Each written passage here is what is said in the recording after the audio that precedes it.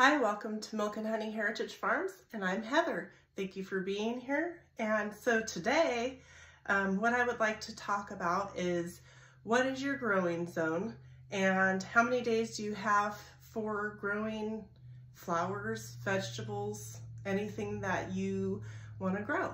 So I wanted to go over with it with you, just in case some people may not know.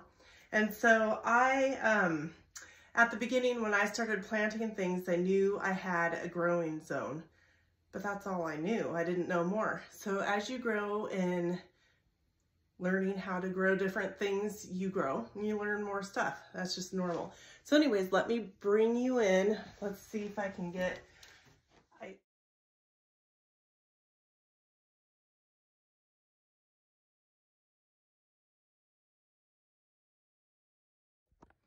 Okay, so what we're going to do is we're going to learn about the garden zone. What garden zone is the zone that you live in, the first frost date and the last frost date, okay? So the first thing that you're gonna wanna do, let me get all situated, and I hope that you can read my writing. It's crooked. I am not used to writing on boards. It's a little blurry. All right, there we go. Okay, so the first thing you're going to want to do is use a search engine, however you do it, to look things up, Google or whatever it is that you use, and you're gonna wanna search, what is my growing zone in zip code, and then you're gonna enter your zip code, okay? So once you do that, what is my growing zone and zip code, and then put the zip code where you're going to be planting, and then it'll give you the growing zone. And I'm just going to use my growing zone as an example. Make sure you write it down somewhere. My growing zone is 8B. I'm left-handed, sorry guys. So I wrote it down, 8B. So write yours down. And I know that there's some other areas in the US that are also growing zone 8B, but that doesn't mean that our planting time that's allowed and the things that we want to plant can grow in different states or different areas, right? So now what you need to do is you need to go and you need to look up, what is my last frost date for zip code, and then enter your zip code, and it'll tell you what your last frost date.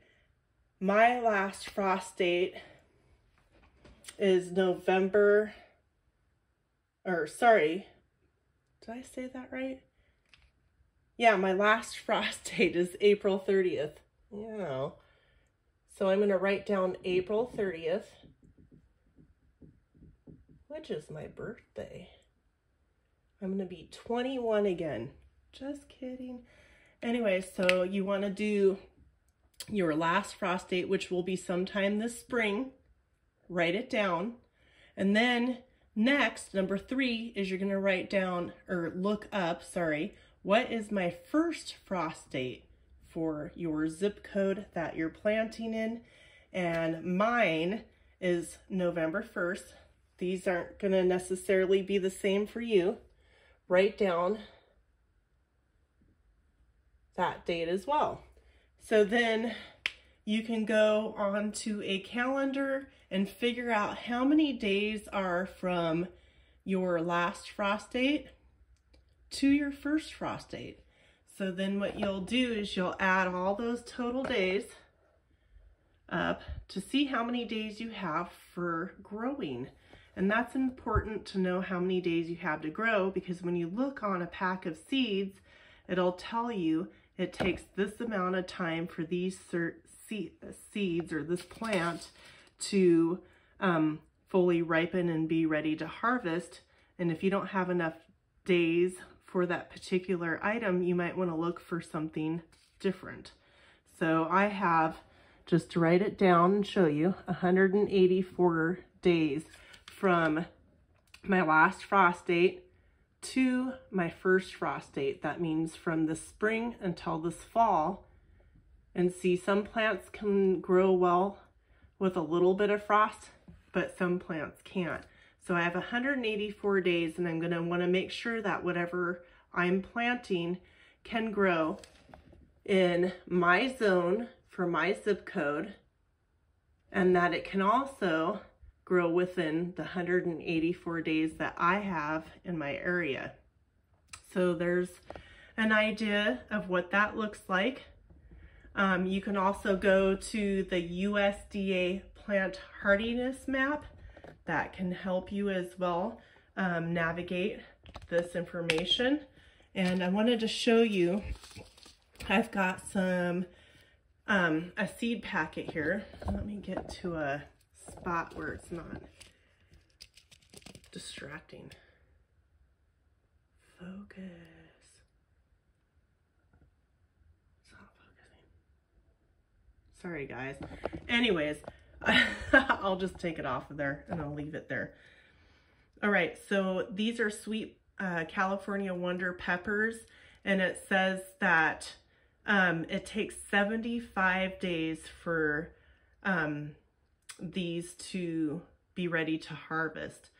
So I definitely, with my 184 days I have for my planting time, have enough time to plant these. So that's really cool. Sometimes you can plant things twice as long as it fits in, like say these California Wonder peppers. If I wanted to plant them at the beginning, like April 30th, I have 75 days moving forward from April 30th.